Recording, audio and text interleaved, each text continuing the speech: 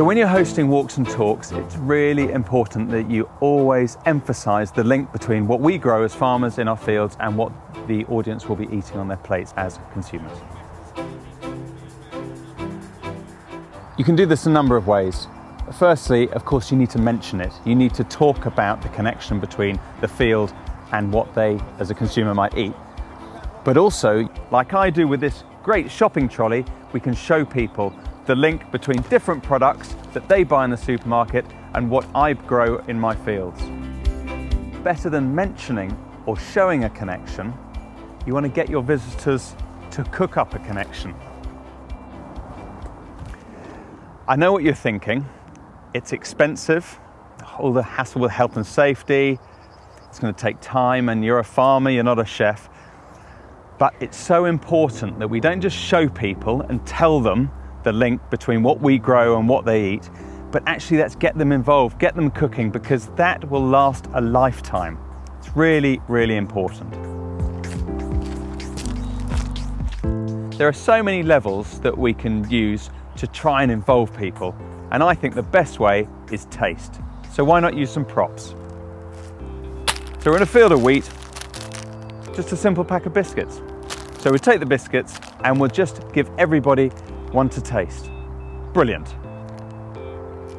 And if you grow barley,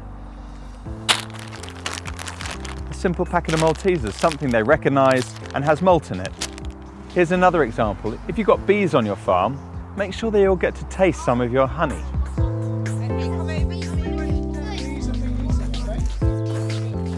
And we can make much better links by using multiple ingredients. So here, just straightforward malt loaf and some utterly butterly made out of vegetable oil. So we can cut bits up and get them to taste not only the malt loaf, which has got the wheat and the barley with the malt, but also the rapeseed oil made into margarine.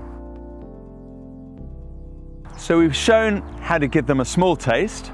We've shown how to make up a taste. And now we're going to show them how to cook up a taste.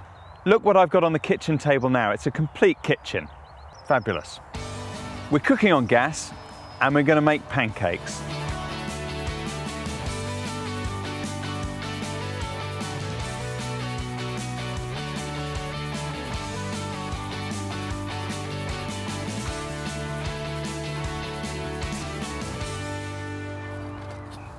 Voila.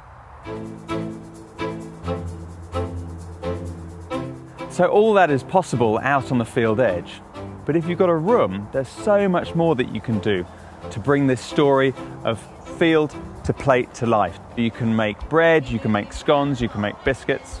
So it's not just about the tasting or the seeing or the preparing, it's about the doing.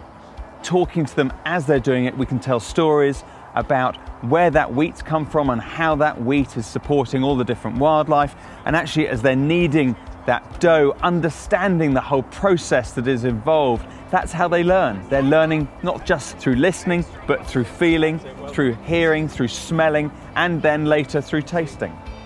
And it's great that when the school children leave and go home, they don't just take away the experience and the memories. We also try and give them something to take home. So, for example, we will give them the dough that they've made with the ingredients that they've used, and they'll take that packaged up. So when they get home, they want to share that story with their teachers, with their peers, or with their parents, or the people they live with. And they are then sharing the whole experience of a day on the farm with yet another audience. Enjoy making that connection with farming and food. Farming is magic.